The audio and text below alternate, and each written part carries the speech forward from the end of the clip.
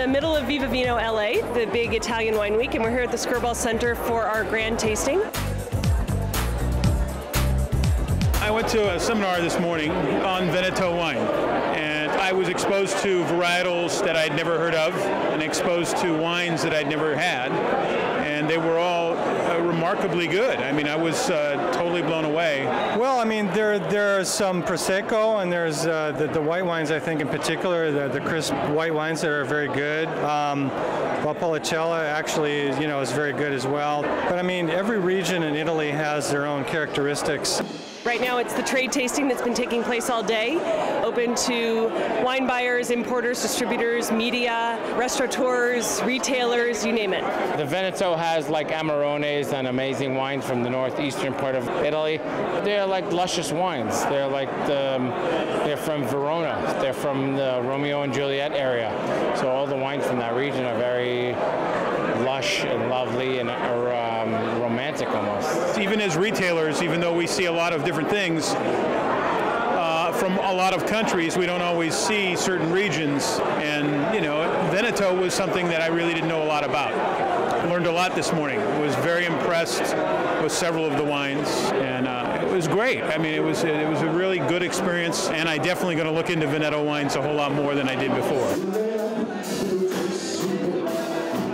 I'm glad that the Veneto region opened more than they endorsed their mind, and they came out here to scout the market and to talk with importers, with distributors, to see what is the best way to take together to bring up again the Veneto region to the first level of Italian winemaking. We got a great turnout. We have over 50 exhibitors, 130 some odd wineries, and over 300 wines to taste. And it just gives buyers an opportunity to taste things they're familiar with, maybe learn about new varietals, new places, new producers, and maybe make some sales, get some press. I mean, you never know what comes out of these things.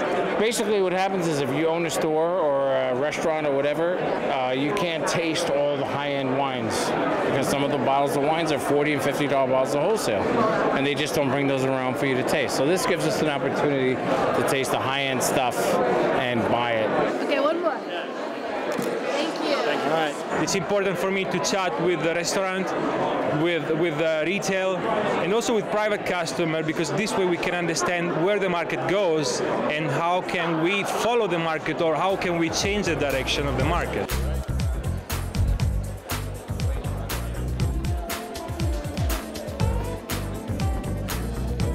The objective is to showcase native varietals from Italy and, just the wealth of wonderful wines that come from Italy from all the 20 regions and the diversity of varietals, places, regions, styles, winemakers.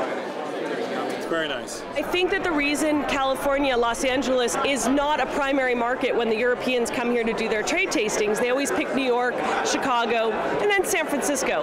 And LA gets overlooked. And we consume a lot of wine in Los Angeles. We're a large city, and we felt that Eastern Seaboard tends to love European Old World wines, and the West Coast generally would probably go more for New World. But it's been overlooked, the love for European wine and Old World wines here in Los Angeles. But we're going to help all the people who come here regularly from all the different countries, and hopefully make this a big culmination of all the work they do throughout the year in the markets. I think it's been a major success as far as a trade event.